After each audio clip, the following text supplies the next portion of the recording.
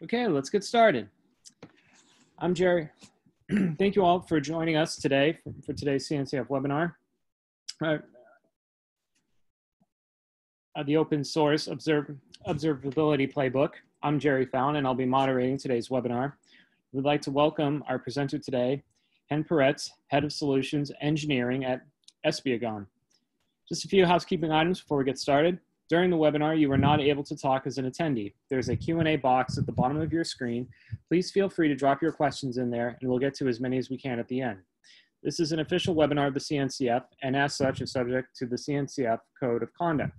Please do not add anything to the chat or questions that would be in violation of the Code of Conduct. Please be respectful of your fellow participants and presenters. Please note that the recording and slides will be posted later today to the CNCF webinar page at cncf.io/webinars.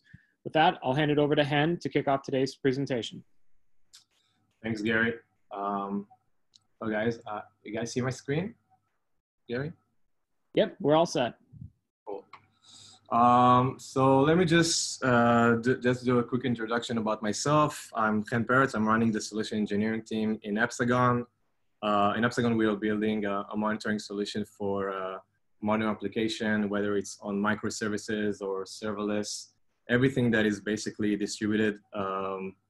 Our tool gives the ability to add pretty seamlessly tracing and logging and also correlating between metrics.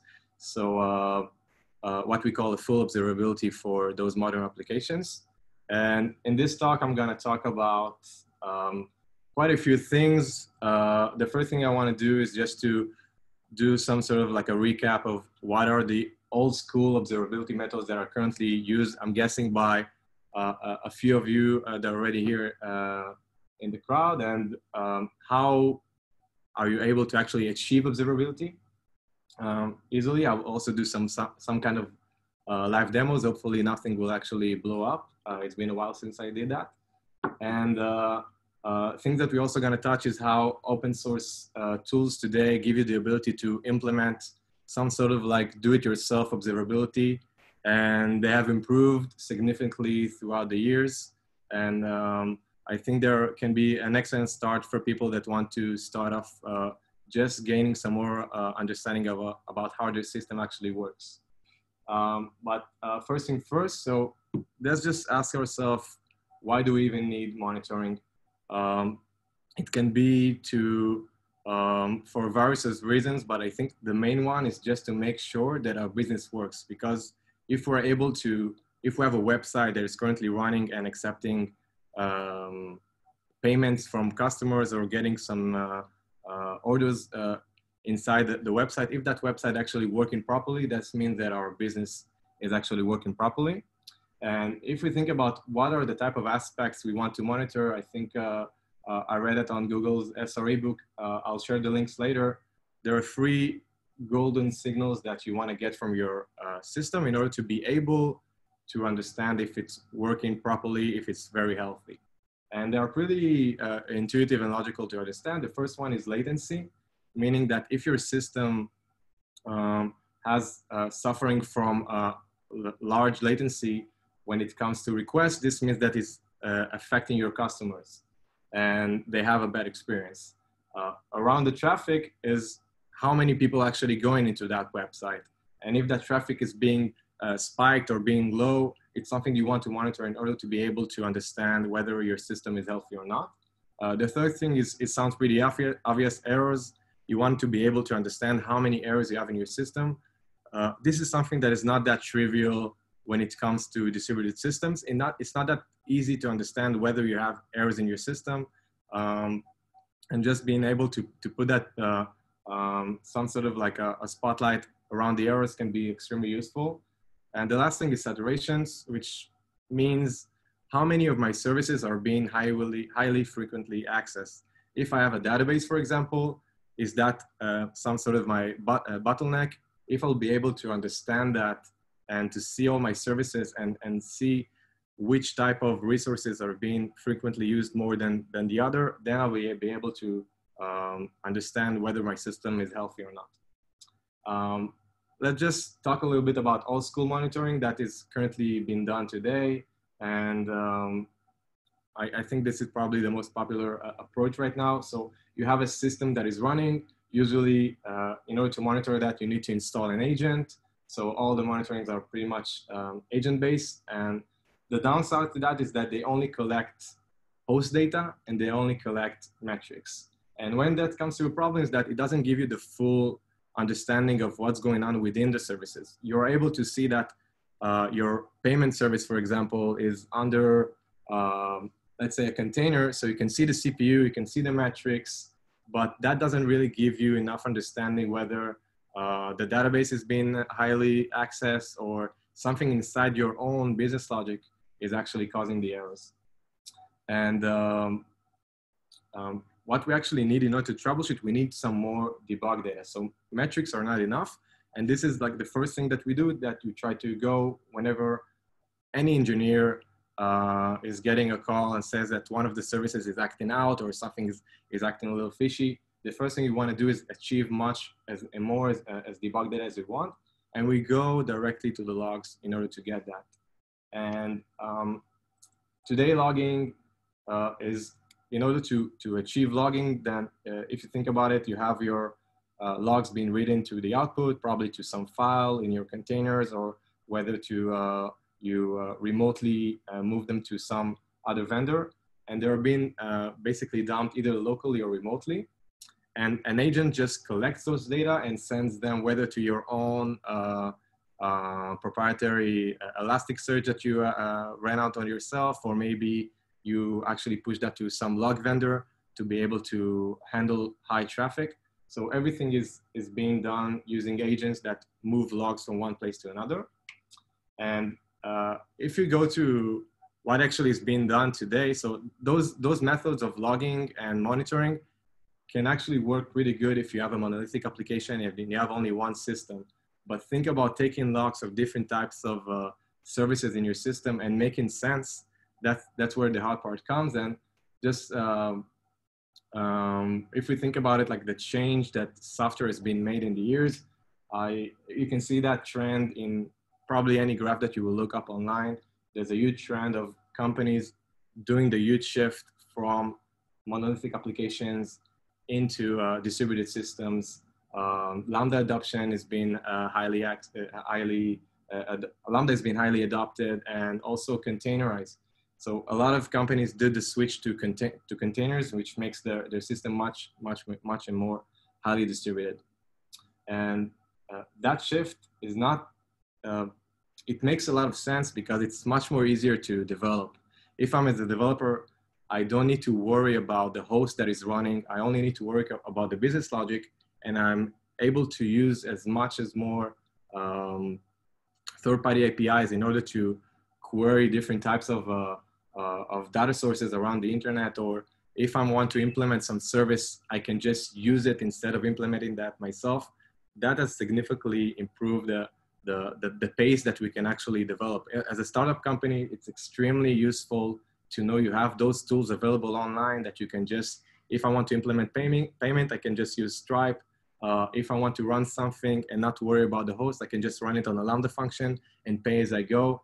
This allows me to move my business much more faster, but it also comes with a few downsides when it comes to actually understanding what's going on. So it sounds a little bit shiny at the beginning, but once you run it into production, I'm pretty sure most of you are familiar with that, it's becoming pretty hard to track those things down. And if I'll just continue talking about the challenges of engineers and DevOps throughout that thing, is that troubleshooting becomes extremely hard because you're not sure if just using those logs and the metrics is something that can be very efficient for highly distributed application. And if you look here on the right, we have a few, each line represents a service, and we see just the one that is actually bolded is a communication throughout the services. And as an engineer, to be able to actually identify this trend throughout my system, I need to correlate between different types of logs. And that is something that is not possible using the basic logging capabilities. And if I can't really properly monitor my system, how can I actually develop new things? If I don't know what's going on my production environment, and I have 20 services that are currently running, and I know they're handling traffic, and we have some sort of login that tells us whenever there's an exception, but I don't really know what's going on within that. And whenever there's a bug, it's going to be extremely difficult for me to troubleshoot.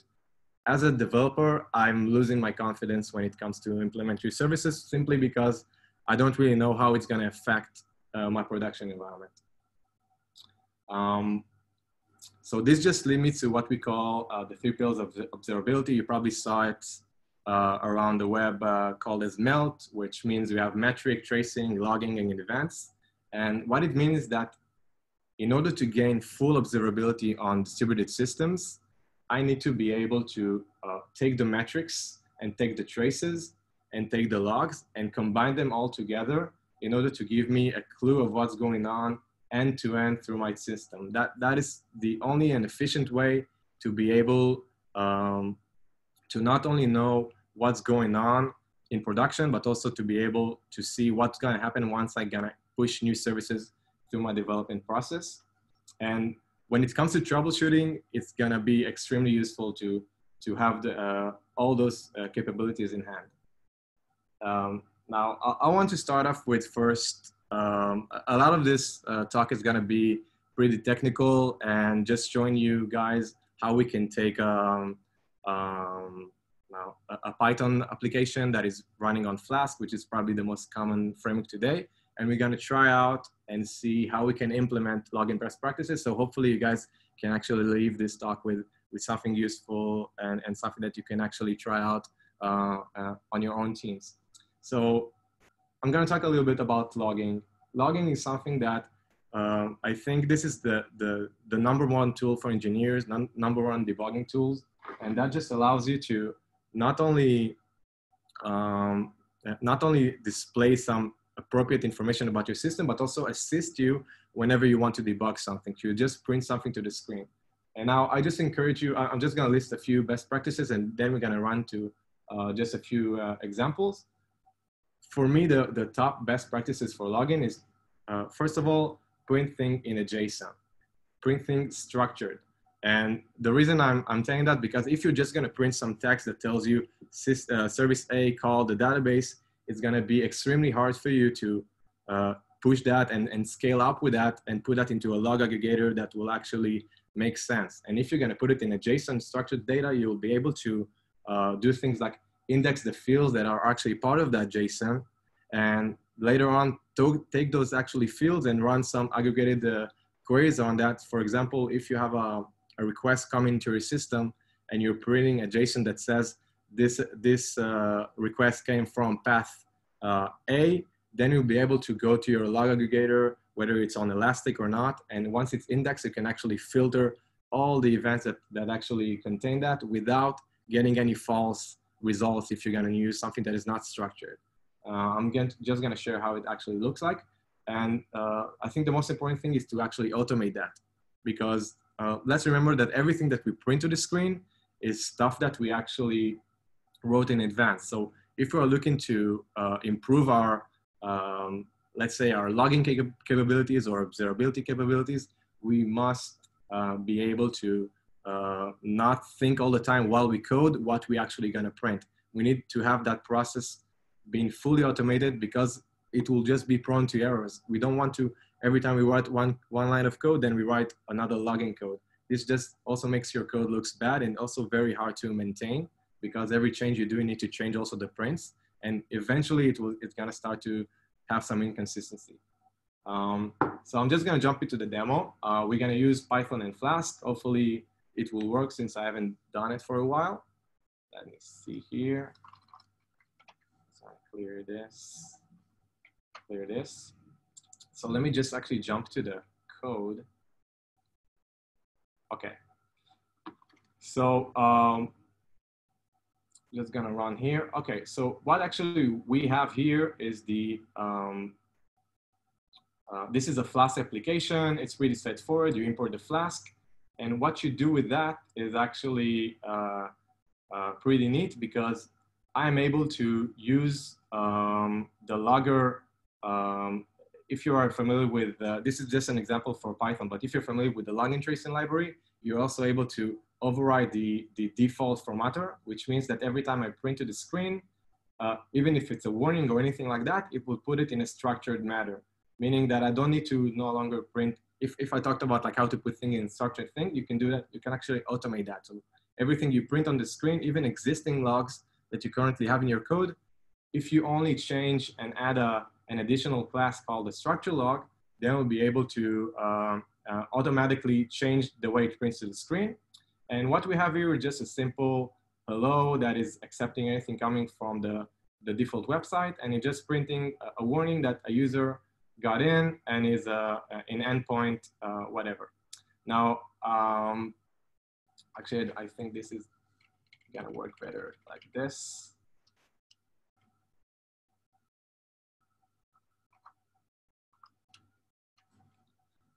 Yeah, I'm probably breaking the code now, but I just want to show you how easy it is to actually implement that kind of thing. I'm just doing some minor change because I just noticed that this print doesn't really print anything. Okay.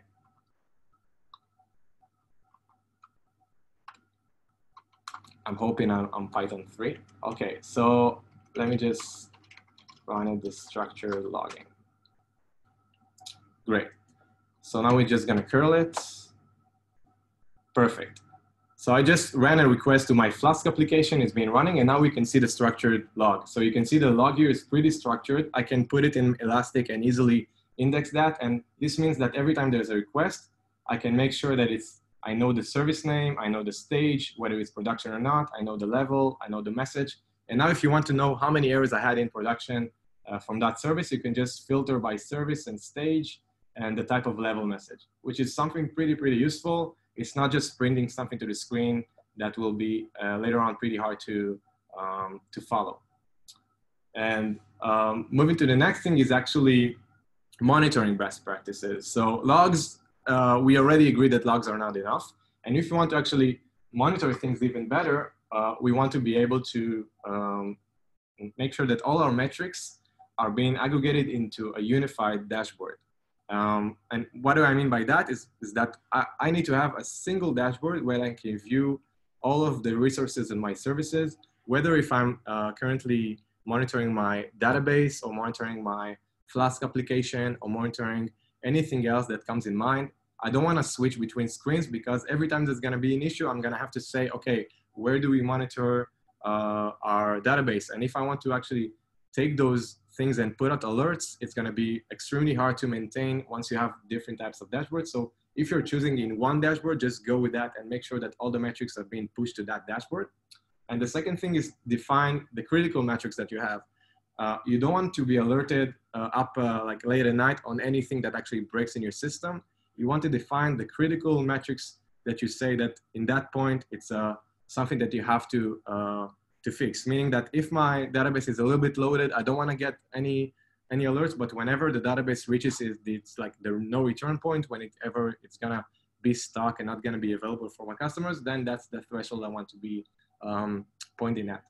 And the third thing is that don't think about metrics as only as infrastructure metrics. Think about metrics as things that can help your business. So make sure you use custom business metrics. And if I take the example of a website that is currently, shipping things to customers and have some orders in line, if I have a dashboard that tells me that this month or this week or the last few days, we got 20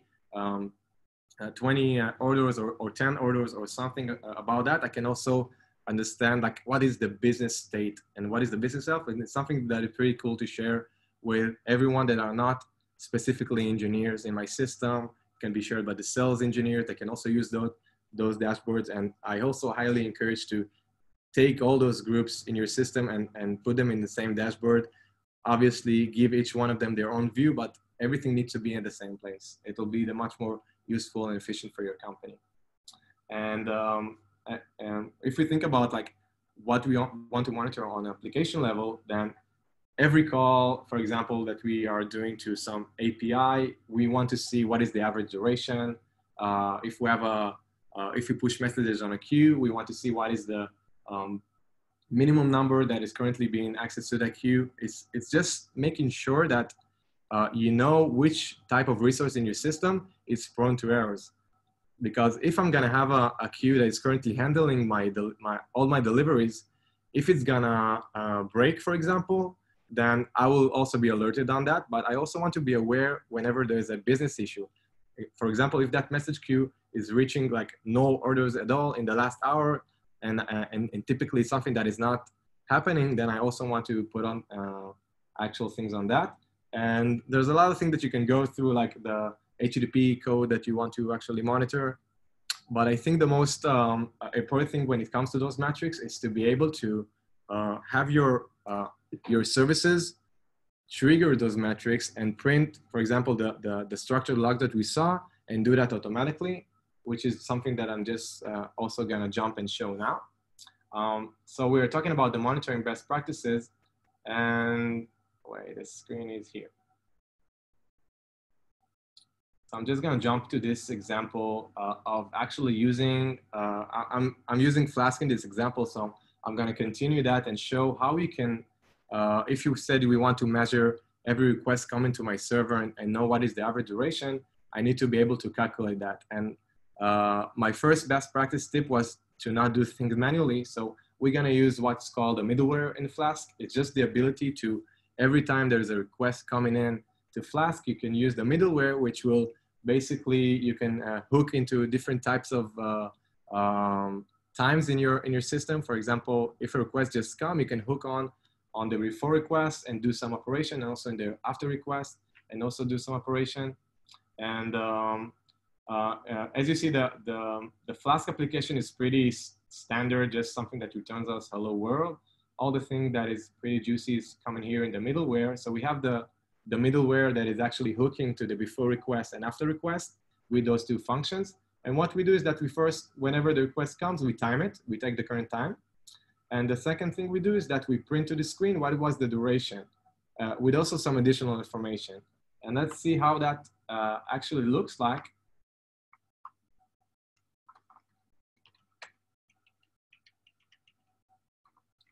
It's called APM. Cool. So our Flask application is currently running. We're gonna send another message. Awesome. So now what I can see is that not only, and if I'll just go back to the code, we're also still using the structured log that we saw. And that structured log gets a record to print. And it also makes sure if you're printing in something under message, it also makes sure to add that as an additional information. So all the file name, the service, the stage that we saw before is still keeping the same structure. So it can be also extremely useful for indexing that later on. And if I'll go back to the example, so we ran it and now we saw the level is warning. This is the stage in production. And the new thing that we just added is that how much time it actually took. So I can see the duration was around I think it's 9 milliseconds here, and the status code was 200. So if I'm, the fact that it's so JSON, I can actually parse it especially in Elastic on anything that supports log aggregation. So I can actually filter out all the requests or do aggregation, like how many requests were 200, how many 500, and set that as my metric, or even duration. If this API is gonna take more than 30 seconds, then I want to be alerted because AWS API Gateway timeouts on that point.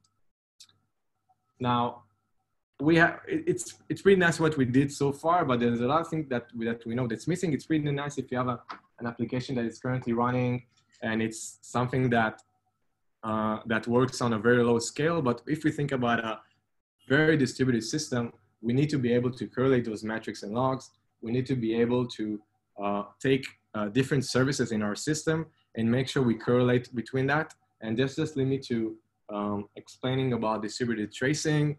I'm sure you guys heard about this, probably a lot of you actually practicing that and using that in your teams.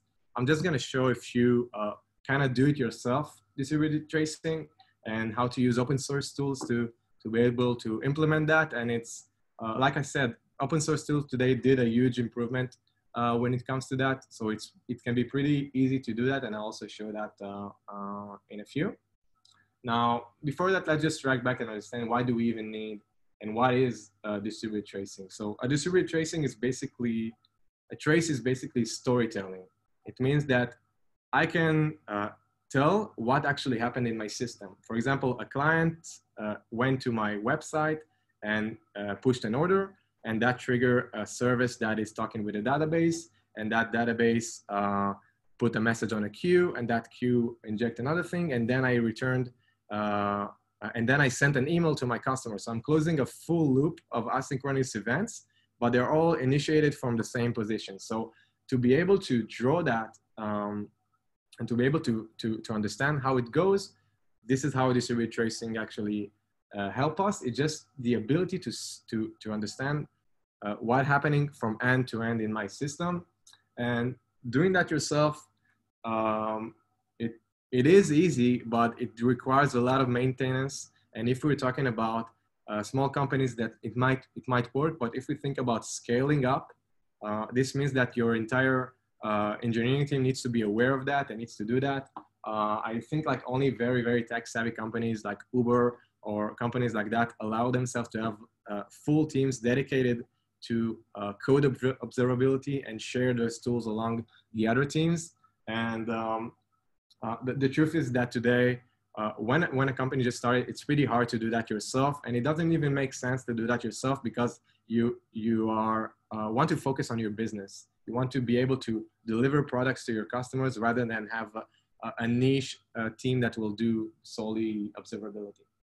And if I'll just talk about what we have today in terms of like the landscape of tools that allow you to do distributed tracing. So part of the CNCF, we have OpenTracing and OpenCensus that now joined into OpenTelemetry, and also Jaeger and Zipkin that will allow you to not only generate traces, but also the tools to ingest them and visualize them.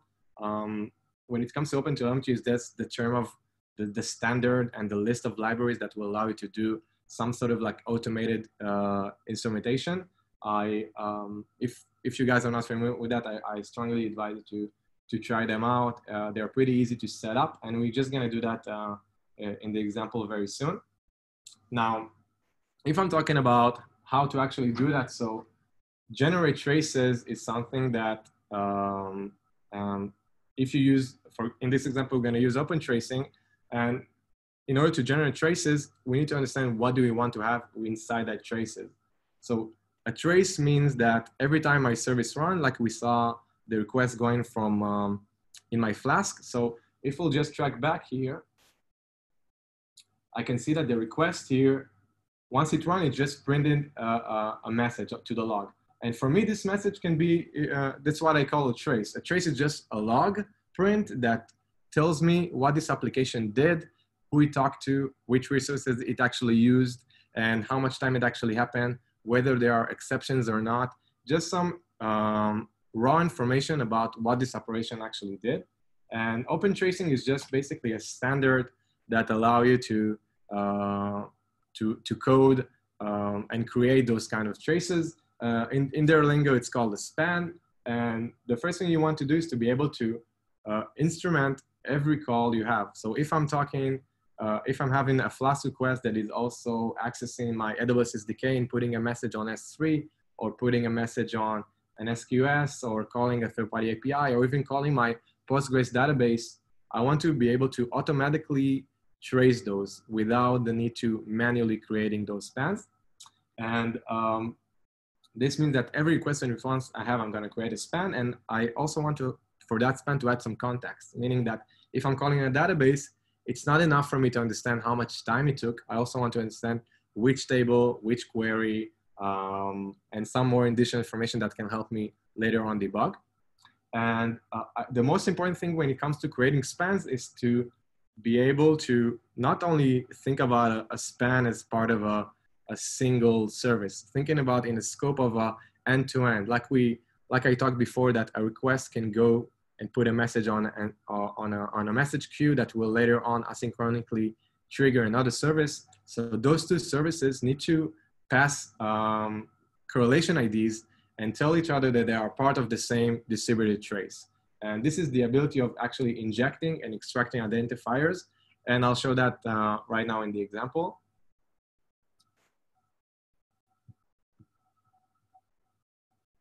I'm sorry also if I'm going too fast, but you can just later on watch it and put me on half the speed. That's what usually people do. Okay, so let me just jump into the tracing.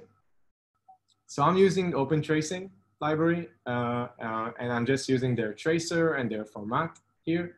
And if we remember the Flask middleware we had before that actually put the before request and after request, this is my Flask application. It's still the same hello world. It doesn't do anything fancy, but the middleware here is now creating spans. So I want, before the request actually happens, I want to extract from the HTTP headers of the Flask. I want to extract the identifier, and this actually just give me the actual span context. So I want to be able to, whenever a request comes, to take all the information that I can take. And this will be my context, meaning I can see the headers, I can see some additional information. And I can also use that context to create a new span. And if this, in this example, if for example, someone called my my Flask application and that service was also traced, in the headers, there will be a correlation ID that will tell me, hey, you belong to this distributed trace, and now I can continue it. And every time you create a span, it's either you're continuing a distributed trace or you're just creating a new one. So here we're just gonna create one or be a continuation of another one. Now we also want to add some context and additional context, like what is the URL and which user actually requested that, so I can later on filter by that user or filter by that URL. That will allow me to understand things much more powerfully. And I also want that after the request to be able to display the status code and the duration that it actually took. So let's see how it actually looks like.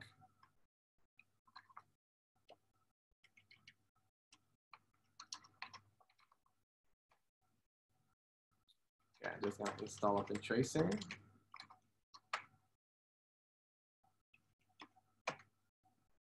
Good. Yeah, so now we have the capture span, and everything that is printed, I'm just printing the actual span. It doesn't have anything very structured in terms of printing that, but the span itself is being sent to the Jaeger that we can later on show how it actually looks like. Now, we have the traces. So that service, that Flask application created a span, and that span is being ingested. So I can use Jaeger, for example, which can be pretty useful for ingesting traces. And it can handle any scale that you want. It all depends on where you actually run it. And it also allows you to do some searches around that and also do some visualization. So there's also other tools that will allow you to set up alerts, meaning that every time there is a span that contains an exception, then you want to be alerted on. And a good example for that is Jaeger, that this is exactly how it looks like. So it gives you a timeline view of all the operation that happened. If you think about it, you have your Flask application that is stuck into the database, so you can see all the operation. It's pretty useful to optimize. So if you know that you have a flow, kind of flow in your system that is currently handling orders, like the example that I'm using throughout this talk, you can understand how much time is being invested in that in each part of your system. And the most thing important about creating spans is adding and tagging them and adding some context for you to be able not only understand once you troubleshoot, like identifiers, you can see the user ID, the customer ID, the device ID, but you can also see things like that are relevant to your flow control. You can see the what type of event is actually happening, things that are related to your business logic. And you can also add business metrics in each span. You can say how many items I currently have in the cart, how many minutes are actually being watched in my video offering or anything of that sort. So adding context into spans can be extremely useful, not only for troubleshooting, but also for later on searching and filtering, and then creating metrics around that. So I can create a metric that will tell me how many items I have in my cart in a trend of every day throughout the week. So that can be a dashboard that I can actually use and set up alerts whenever it's reaching a threshold, whether it's minimum or not, or whether there's a spike. So I'll know that I need to make sure that my database can handle the load if it's going to continue in the same trend. The other thing that can be extremely useful and life-saving for a business the next thing that is super important to add to a span is, I'm saying just like, let's not stop there. Let's not only add the thing that we think we need, let's just add anything. For example, if I'm calling a database, I don't only need to say what type of table or how many, what's the length of the query or what is the result. I want to see the entire query through that SQL or NoSQL database, because I can use that query to see what is my most frequently query to that database. I can do optimizations around that database. I can see what exactly was the query that ran that caused that error, because getting a notification that my database failed is not enough for me to troubleshoot. I want to understand exactly what happened. And let's say, for example, I'm querying now Stripe for payment. It's not enough for me to understand that I got 500 or to understand that something actually broke. I want to see the actual payload, because any third-party tool that you use, not only that they tell you that something went wrong, they also give you a very informative information about what actually went wrong. And if you think about the time that this actually will save you, is that if, for example, something actually broke and you know you have 500 and you see and you know the exact service, you know the customer that it happened, you know everything, but now you're trying to understand what actually happened. So the engineer will go to your dev environment and will try to, you know, reproduce it. And reproducing takes time, it's not accurate. And if you're in advance already printing all the information that you need, then you'll be able to troubleshoot it on the exact events that happen. So you can see the exact event that happened with all the relevant information. Now, this just leads me to a mindset that I think you guys should actually use, is that using tracing, not just as a part of the logging of the metrics pillars, but just as a glue between those. So I can go from traces to the exact log. I can print exactly where the logs resides through the trace that I print. I can print things like what is the container ID, whether it's running a Lambda, what's the Lambda function. I can easily correlate between, or even print the request ID of that Lambda function. Then I can easily correlate between the trace to the environment, and also vice versa. I can go to the environment and to that invocation and search that request ID throughout my log aggregator, and then I will find the exact traces that happen. And that is possible because I'm going to use those structured and automated logs. So I don't need to worry that my team actually does that.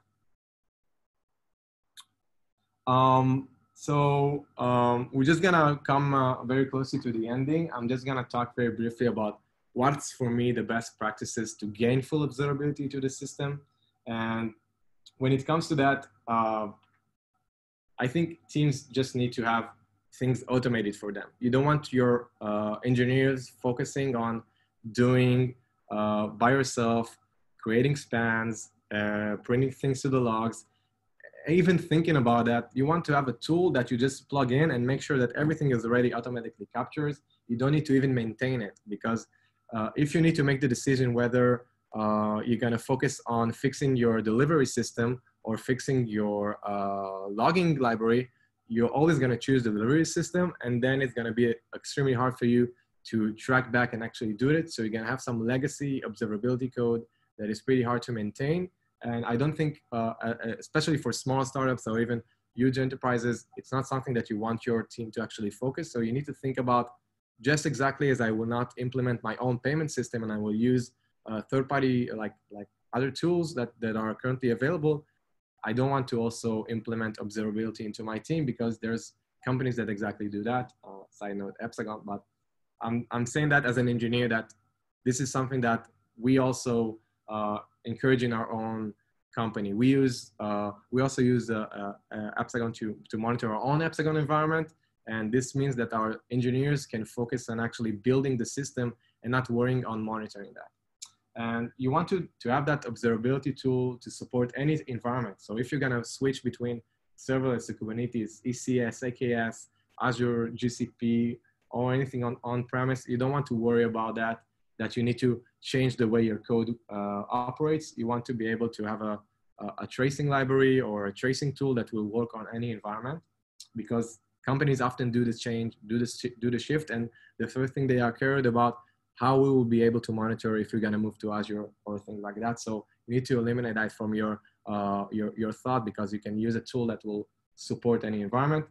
And you want to be able to connect every request that goes in a transaction. For example, if you have a Lambda function that is currently putting a message on a database that is triggering another Lambda function that is talking with one of your containers or one of your legacy services, you want to be able to connect all of those together in a transaction, and then to have the ability to take that data and actually search and analyze that, so you can gain business-related metrics, and also to be able to search very quickly and troubleshoot that.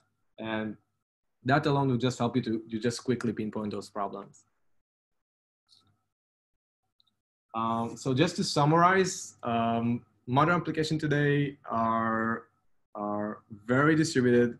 They are using a lot of abstract layers. You don't need to worry about servers. You don't need to worry, if I'm talking about Kubernetes, you don't need to worry about creating those containers. Everything is being managed automatically, and everything is being abstracted from you because you want to focus on your business logic. And in order to monitor that, it's not the standard monitoring and logs that will assist you. You need to use something much more advanced that will also inherently implement distributed tracing within. And this is exactly why distributed tracing becomes much more crucial component in any environment. And just as a side note for me, I encourage you guys to, obviously, if you're running a small company and you want to try out those things, those open source tools are definitely available, and they're pretty good. But if I'm thinking about scale and production, don't implement something that unless you actually need it. If you want to be professional in payment, then yeah, then implement your own payment system. But if you only want to use that as a tool, then you need to choose like what is the best tool for you to use. And obviously you don't want to have your engineering team focused on creating stuff like that. So that's it for me. So now is the Q&A session. Thanks. Thank you, Hen, for a wonderful presentation. We now have some time for some questions. I believe we already have one here in the Q&A box. In, quote, support any environment, would you be able to provide an example of a tool that is limited to a set of environments? A tool that is limited to a set of environment? Yeah. Provide an example of a tool that is limited to a set of environments. Yeah, so if you think about being able to create your own, if I'll take like Jaeger as a service, for example, that you can run on your own environment, if you're gonna do the switch to another environment, then you're gonna have to also copy that to another tool, to another environment.